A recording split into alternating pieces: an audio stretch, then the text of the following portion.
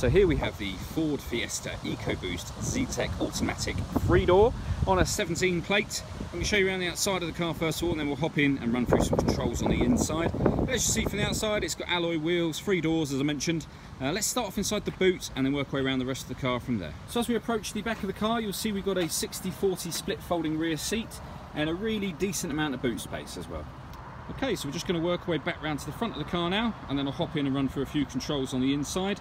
Now that we've done a full circle of the car, you can see that it's in fantastic condition the whole way round. Just before I climb in, I think it's well worth seeing the interior from this exterior point of view. As you can see, the seats are in fantastic condition. There's plenty to run through on the dashboard, so let's hop in and we'll do that now. Okay, so we're going to start with the dials. On the left hand side we've got the rev counter, and on the right hand side the speedometer.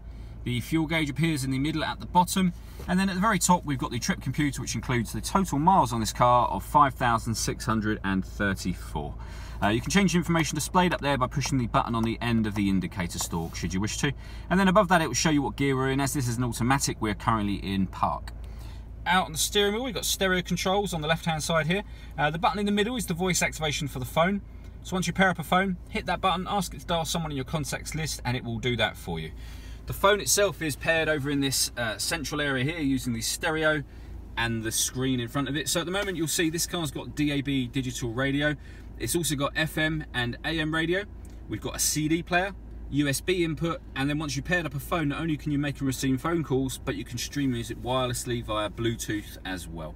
The main stereo unit is just here. You can see the CD player at the top of that, and then some of the options that I mentioned a moment ago down on the left there. And then beneath that we've got the air conditioning. So fan speed is adjustable here, direction of the air here, temperature over this side, and then simply hit that button to turn the air conditioning on or off. You've also got heated front screen as well just there.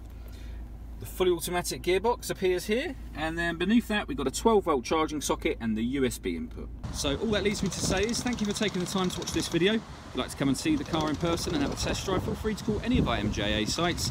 We look forward to hearing from you soon.